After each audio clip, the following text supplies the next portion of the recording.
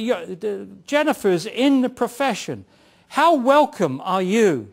How welcome are scientists, dentists, to get into the scientific research on things other than teeth? Now, they make a hand over fist. If you're prepared to do research on teeth, it's incredible. Don't worry about any financial crisis. Or what money do you want? You get as much as you want. Because teeth are singularly the most important tissue in the whole body.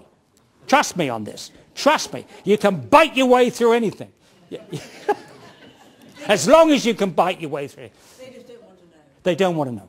There we go. They don't want to know. Yes, John. Yeah, just to add a bit on the thyroid, there's Dr. Derek Peatfield, who's an advisor to Thyroid UK. He came out strongly saying that fluoride was a toxin to the thyroid and should be banned, basically. And he was got into deep trouble with that. There we go.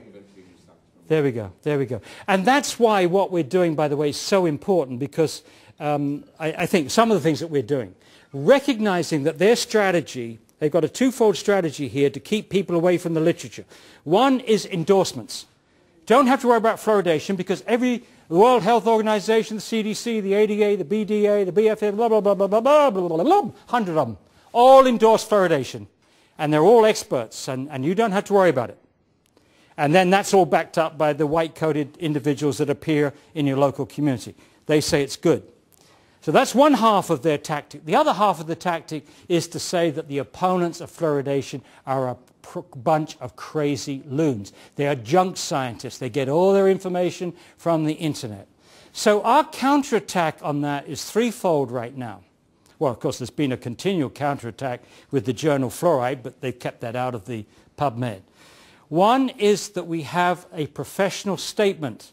We've now got 3,060 odd scientists, doctors, dentists, nurses, pharmacists, veterinarians, and what you name it, professionals who've said we want to see an end to fluoridation. And at the heart of that was the NRC review. Okay. The second thing we've done is that 15 of those people, plus a couple of others, are in a videotape called Professional Perspectives on Water Fluoridation. This is 29 minutes long. How many people will watch this? A good proportion. But those who haven't, you can watch it online. You can get it here. You can get it here at a bargain price. A bargain price. And what's more, whatever they tell you, you can make as many copies as you want. And I think this is the way to go. Let me come back on that in a moment. The third thing, of course, is the book. Between those three attacks, I think we can remove this notion that there's no debate on this. There clearly is a debate. And secondly, the science is on our side, not on their side. That's what I think we've established. Now, this is the way I recommend that you work. Don't try to argue your local dentist or your local doctor to agree with you. You might be lucky to have somebody who's open-minded, who hasn't taken a position, and they might discuss the issue with you. The chances are the moment you start to talk, their eyes will roll, and they will look at you as somebody from outer space, because that's the way that you've been portrayed to them. So this is what I suggest you do. You say, doctor, dentist, doctor, as you know, I'm not an expert on science, but recently I watched this videotape, and on this tape there are 15 scientists, including a Nobel Prize winner and a few other important people, Sir Ian Chalmers, amongst others, and they have some pretty disturbing things to say about water fluoridation. Now, I know you probably got your position. Don't let them talk about it. Don't let them tell you you're already crazy. No, say, you may have a position on this, I don't know. But I wonder, would you be kind enough to spend 28 minutes and look at this and tell me if I should be concerned or not? But you're a professional. I'm not a professional. I need your professional advice.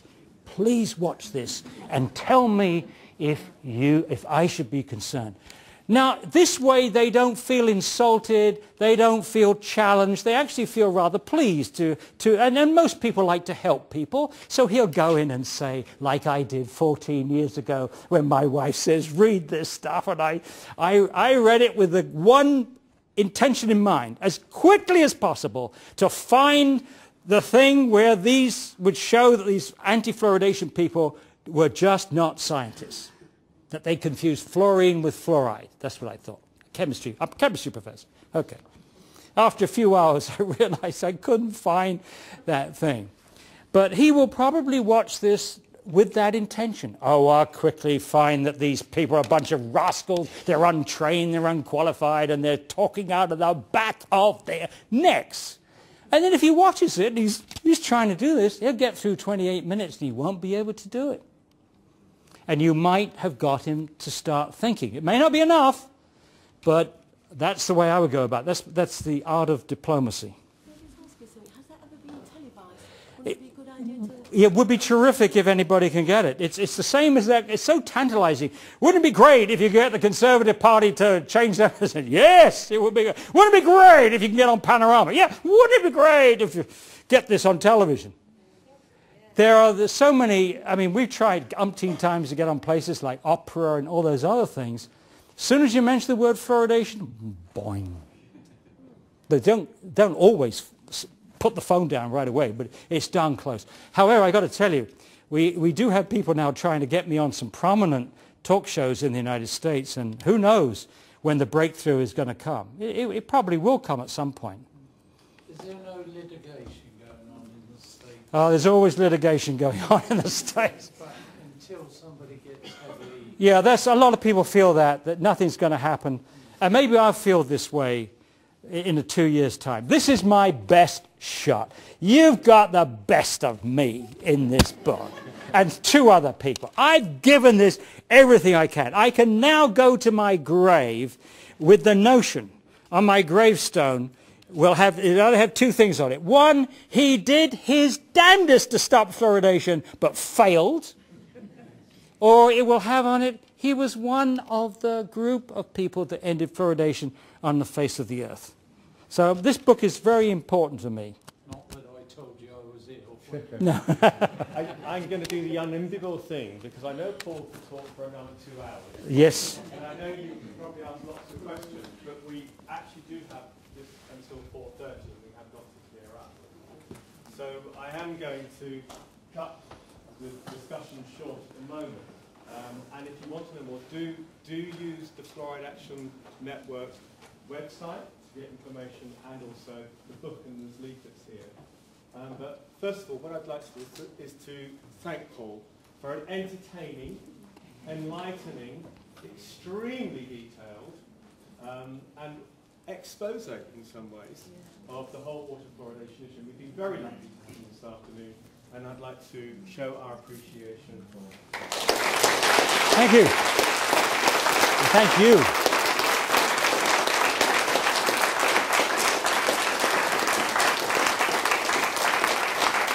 And thank you for listening so closely to this. You probably discovered, you didn't tell me, I grew up in England. I grew up in Brighton. I came a few times to Southampton to play your university, play cricket here. And I said in Australia, if you think things are bad in the UK, by the way, the Australian situation on fluoridation is the most depressing and distressing situation. You wouldn't believe how Australians have just laid down and let their government told them, you're going to have fluoridation whether you want it or not. No, we're not going to debate the issue. We're not going to answer your questions, and you're not going to have a referendum. You're going to get fluoridation. And those Aussies that I know from cricket, you know, bloody hell, they're fast bowlers from Linwater, but they fight like hell. You can never beat them, right? You've got to put a stake through their hearts to stop the Australian cricketers. They struggle up from the dead to win the test matches. And yet, when it comes to fluoridation, what can you do? What can you do? What can you do? And I said, I said this in Australia. I said, I forgot which town this was in. I think it was Brisbane. I said, I was a fast bowler when I was a young person. And I said, I feel as if I've trained hard. I am super fit. And I'm polishing the ball on my flannels. And I've got to the end of my 25-yard run. And I'm waiting.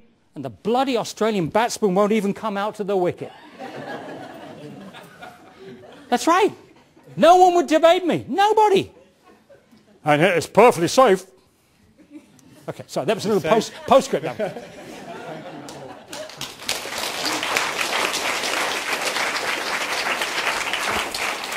Just a few things, I mean, more related locally. I mean, I don't think we've given up the fight. So one thing, it's great to have Paul behind us. Hampshire Against Fluoridation, we still carry on. There was a mention about judicial review. It's actually now going to be in January, 19th and 20th of January at the High Court in London. We'd also like anybody that's not in contact with us, and I think we have got people who perhaps aren't normally in contact. We do have a list for names and addresses and an email. We do newsletters, and we put out notices of events. And if you'd like to be included in those, please put your details on the sheets here. Also, I don't know about 25%.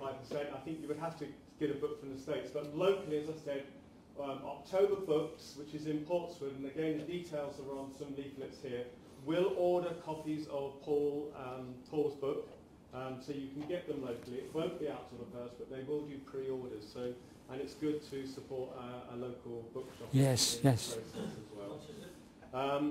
How much is it? I don't know. A good bargain is what I would probably say. Yes, yes. Right? Yes. Yes, a good bargain. I don't know what the British price will be. And so I've already read it. It's a very, very good book, and it's actually got a lot of detail of science, but it is very readable. So I would encourage people to get their own copies. And I also encourage you to do the things that we've been doing for a long time, which is writing to the Strategic Health Authority, writing to the PCT, writing to your MPs, writing to councillors, making your views known, and keeping the pressure on the authorities. You know, we have an SHA which by April 2012 will disappear. But in the meantime, it has the power to request water fluoridation.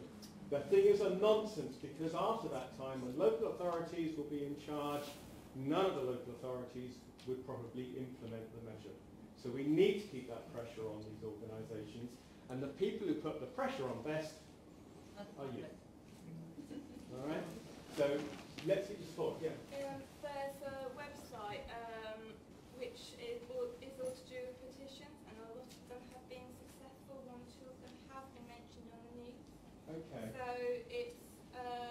Is this for your freedom? I The think national it's government one of them, but Right. it's another one, and it does charities as well. But anything, you can just go on it, just look under petitions and it'll come up in the list Right. search, and you can make your own petition.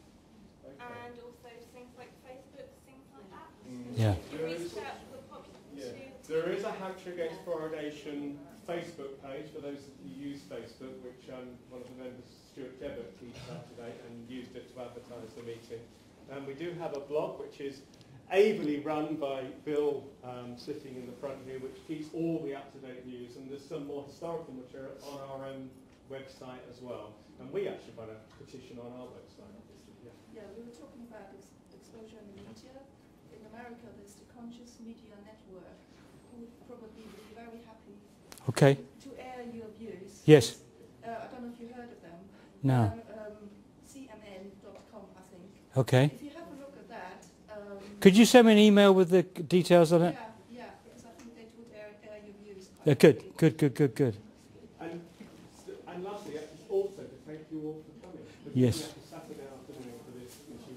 I said at the beginning, didn't know when we came in this room how many people would be here, and I wondered whether I'd be able to say it's really good to see so many people. And of course the answer is it is really good to see so many people. So thank you very much for your support and your interest. And can I add my thanks too? It was a terrific audience. You were so patient. You were 2.5 hours almost now. And also I want to thank you for something else, because when I was here for those little public pantomimes in the football stadium, one of the things that absolutely disgusted me was the postcard that the taxpayers were paying for, which says, nice little bit of propaganda, smiley face, and then you were to send this card in, but they only had a place to check yes. You were for fluoridation, and yet despite what I thought was outrageous public relations manipulations, 72% of the people polled here said no. And I think that was a huge acclamation for the ability to citizens to educate themselves and educate their friends and neighbours. That was an incredible result. Gave us a lot of hope. A lot of hope. Thank you, everybody. Thanks very much.